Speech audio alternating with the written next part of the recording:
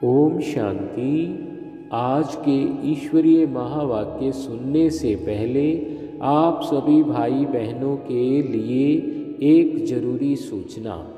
जैसा कि हम सभी जानते हैं, जनवरी मास तपस्या मास है। इस मास में सभी भाई बहनें अधिक से अधिक तपस्या करते हैं।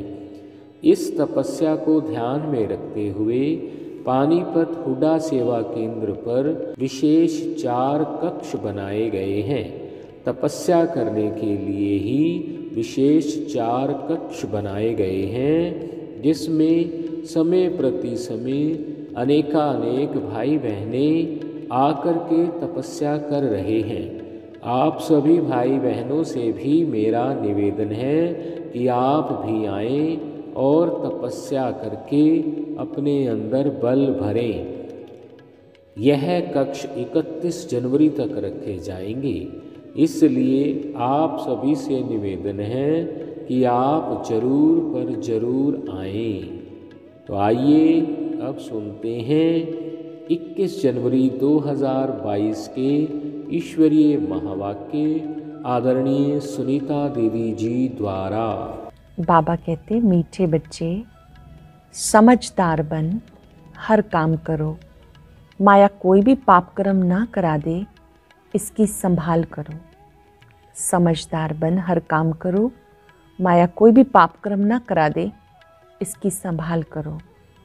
क्वेश्चन है, बाप का नाम बाला करने के लिए कौन सी धारणाएं चाहिए? शिव बाबा का नाम बाला करना है तो उसके लिए कौन सी धारणाएं चाहिए? नाम बाला करने के लिए ईमानदार, वफादार बनो, सच्चाई के साथ सेवा करो, बहती गंगा बन सबको बाबा का संदेश देते जाओ। अपनी कर्मेंद्रियों पर पूरा कंट्रोल रख, आशाओं को छोड़ कायदे से चलन चलो, सुस्त मत बनो। ज्ञान योग की पहले खुद में धारणा हो, तब बाप का नाम बाला कर सकेंगे। पहले खुद में ज्ञान योग की धारणा हो, तब बाबा का नाम बाला कर सकेंगे। गीत है, आज के इंसान को ये क्या हो गया। ओम शांति। ये है भारत की आज की हालत। एक गीत में भारत की गिरी हुई हालत दिखाई है, दूसरे गीत में फिर भारत की महिमा करते हैं। दुनिया इन बातों को नहीं जानती। तुम बच्चों में भी कोई तो इन बातों को समझते हैं। भारत ही 100% समझदार था, अब 100% बेसमझ है। 100% समझदार 2500 वर्ष रहता, फिर पूरा बेसमझ बन पड़ता है। बेसमझ बनने में फिर पूरा आधा कल्प लगता है। पूरे बेसमझ को फिर एक जन्म में समझदार बनाने वाला है बाप। कोई बेसमझी का काम करते हैं तो दिल अंदर खाता है, किए हुए पाप याद पड़ते हैं।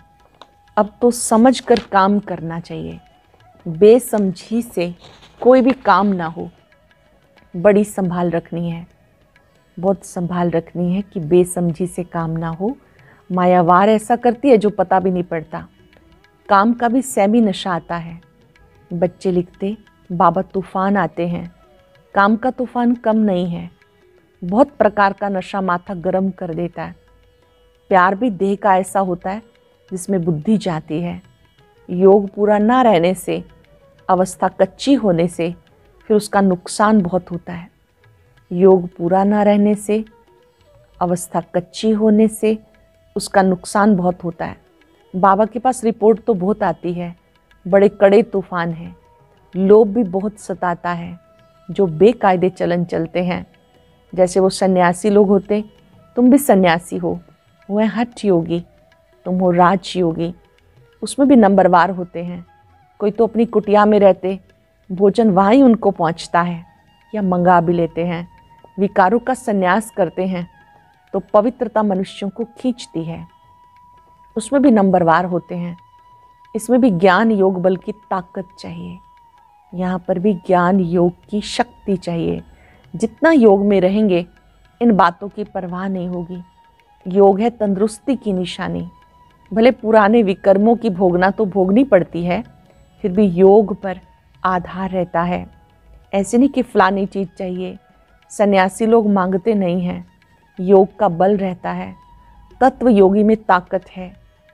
नांगे फकीर जो होते हैं वो दवाइयों से काम लेते हैं, वो हुआ आर्टिफिशियल। तुम्हारा सारा मदार योग पर है, तुम्हारा योग बाप से है। इससे पद भी बहुत भारी मिलता है। तुम्हारे देवी देवता धर्म में बहुत सुख है, उसके लिए तुम्हें श्रीमत मिलती है। उसको कोई ईश्वरीय मत नहीं मिलती, तुमको ईश्वर आकर मत देते हैं। कितना भारी वर्षा मिलता, 21 जन्मों के लिए प्राप्ति है। परम पिता परमात्मा आकर पढ़ाते हैं, परंतु बच्चे बाप को ही भूल जाते हैं। योग पूरा लगाते रहें तो ये लोभ मोह आदि विकार सताए नहीं। योग पूरा लग जाए, अच्छी रीति योग लगे तो लोभ मोह आदि विकार सताए नहीं। बहुतों को सताते हैं, ये चाहिए ये चाहिए। पक्के सन्यासियों में ये नहीं होता। एक खिड़की से जो मिला वो लिया। जिनका कर्मेंद्रियों पर पूरा कंट्रोल रहता है वो फिर दूसरी चीज़ कभी नहीं लेंगे। कोई तो ले लेते हैं, यहाँ भी ऐसे है। वास्तव में ईश्वर के भंडारे से जो कुछ कायदे सिर मिले उस पर चलना ठीक है।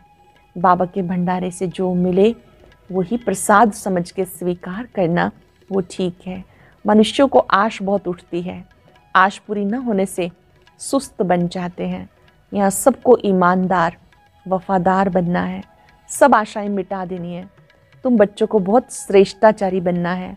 बाप तो हर रीति से पुरुषार्थ कराते बच्चे नाम बाला करें।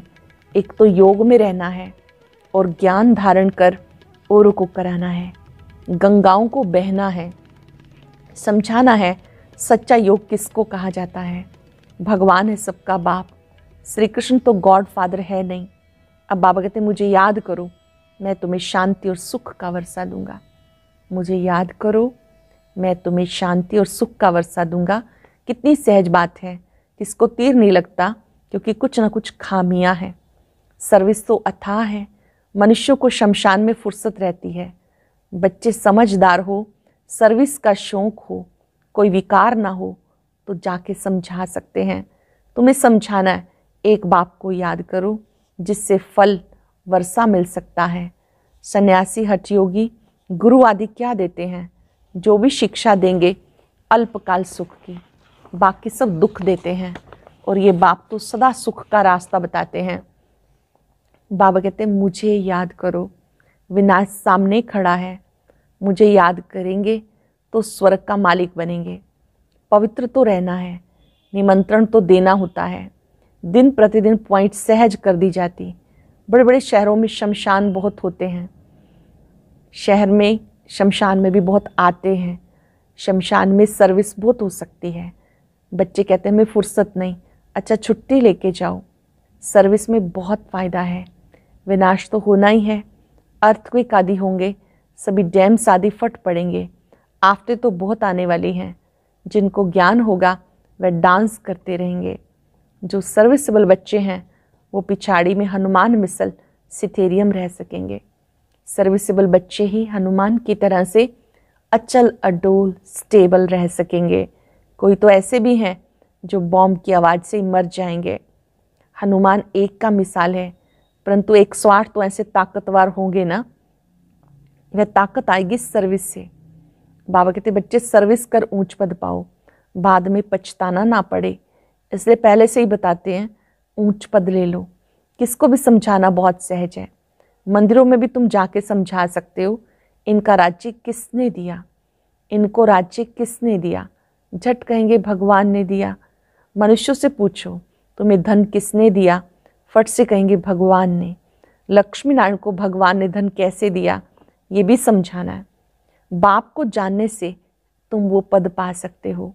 चलो तो समझाएं, या फलानी एड्रेस पर आकर समझो। यहाँ कोई पैसा आदि नहीं रखना, तुम बच्चों की बुद्धि में सब राज है। लक्ष्मी नारायण राम सीता, उनको राज्य किसने दिया? श्री लक्ष्मी नारायण को, श्री सीता श्री राम जी को राज्य किसने दिया? जरूर भगवान से मिला। सूर्यवंशी चंद्रवंशी राजधानी स्थापन हो रही है, तुमने साक्षात्कार भी किया। कैसे लक्ष्मी नारायण फिर श्री सीता श्री राम को राज्य देते हैं, लक्ष्मी नारायण फिर भगवान से पाते हैं। समझा तो सकते हैं ना। बातें बड़ी सहज और मीठी हैं, बातें बहुत ही सहज हैं, बहुत मीठी हैं, बोलो ऊंचे से ऊंचा तो बाप है ना, उस परम पिता परमात्मा को जानते हो। बाबा कहते माम एकम याद करो। श्री कृष्ण को बाबा तो नहीं कहेंगे, श्री कृष्ण के आगे जन्म में इस राजयोग से पद पाया। ऐसे पॉइंट्स नोट करनी है जो फिर भूल ना जाए। पॉइंट्स अच्छी रीति नोट करनी है जो फिर भूल ना जाए। मनुष्यों को कोई बात याद करनी होती तो गांठ बांध लेते हैं। तुम भी सिर्फ 2 बातों की गांठ बांध लो। किसको सिर्फ 2 बातें सुनाते रहो कि बाबा कहते मन मना भव मध्याजी भव। 2 बातें सबको सुनाओ, मन मना भव मध्याजी भव। प्रदर्शनी से भी बहुत सर्विस कर सकते हो कि बाबा ने हमें कहा है सबको पैगाम दो, सर्वधर्मान परित्यज्य मामेकम शरणम व्रज। सब धर्म देह के त्याग, मेरी शरण में आ, मैं तुझे सब पापों से मुक्त कर दूंगा। तुम अकेली आत्मा थे, मुझ बाप को याद करो तो विक्रम विनाश होंगे, तुम मेरे पास आ जाएंगे।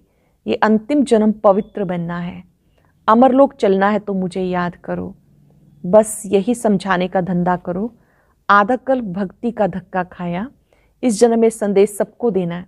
ढिंडोरा भी पीट सकते हैं, बाबा क्या कहते हैं, बाबा का मैसेज देना है। बाबा कहते हैं मुझे याद करो। ज़्यादा कुछ समझना हो तो आके समझो। तुम बहुत सर्विस कर सकते हो, खर्चा सब कुछ मिल सकता है।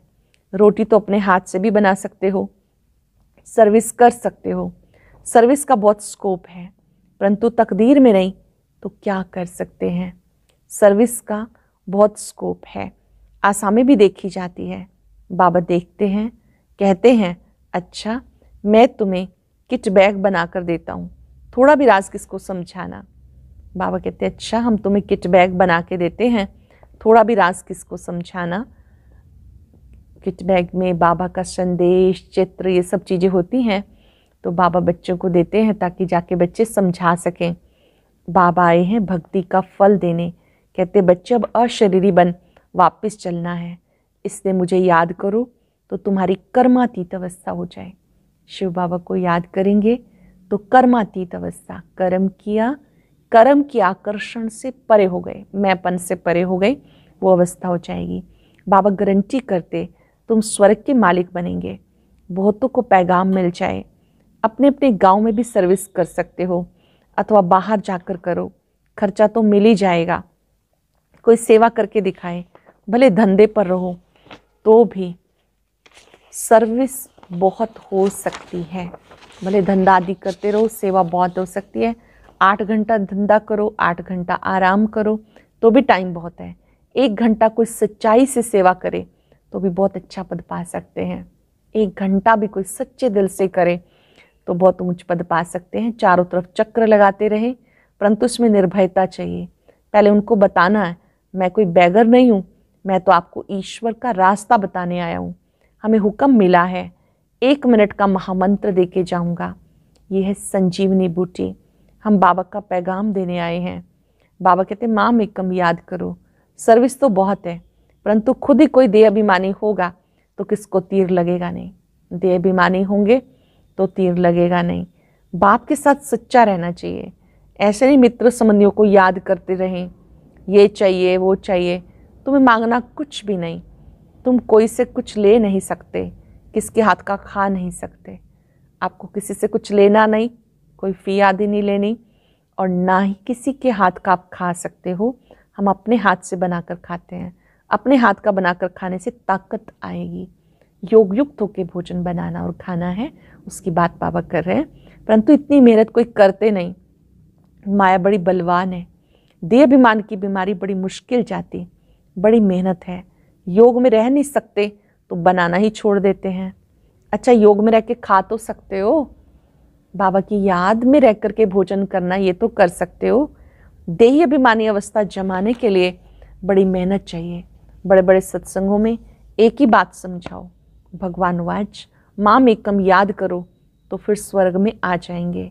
भारत स्वर्ग था ना, बड़ी मेहनत है। विश्व का मालिक बनना ये ऊंच पद है, प्रजा में आना कोई बड़ी बात नहीं।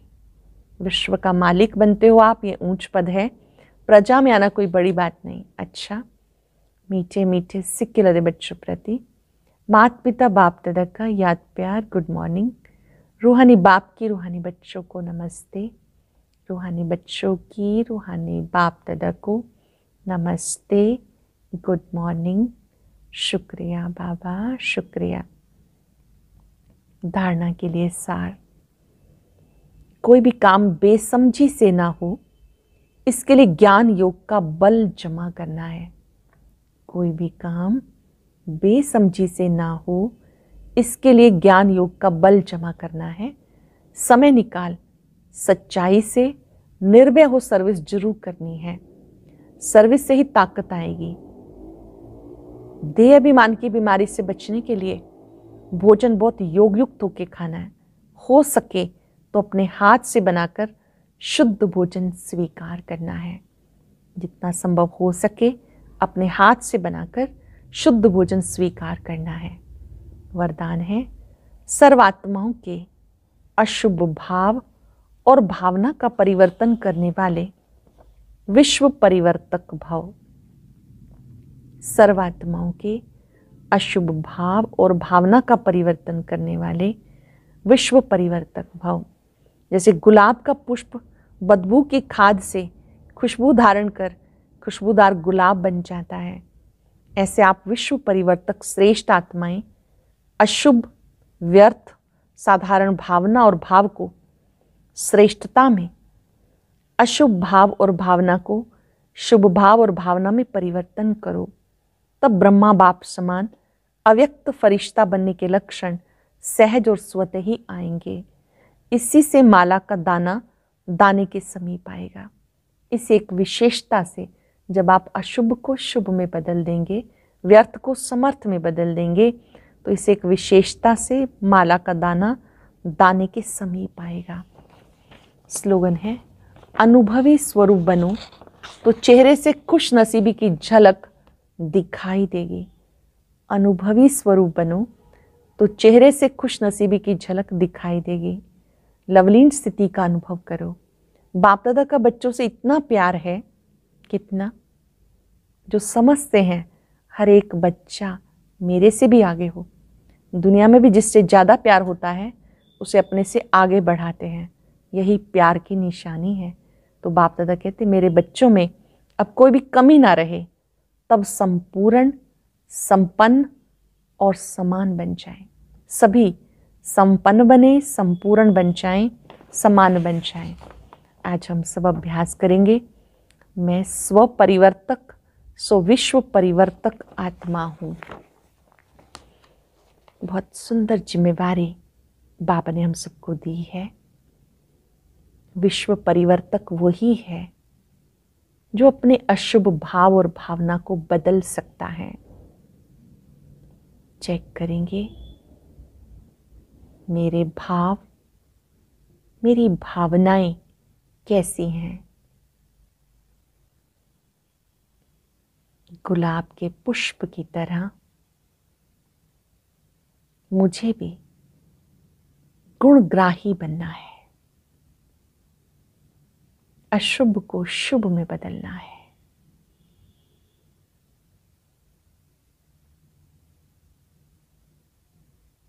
जिसके प्रति भी अशुभ भाव उत्पन्न होता है, आज उन्हें विशेष इमर्ज करें और शुभ भावनाएं दें। शुभ भावनाओं का बल शक्तिशाली बनाता है।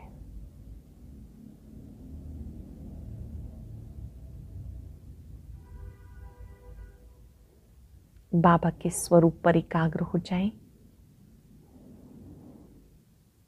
बाबा की शक्तियों को अपने में आता अनुभव करें।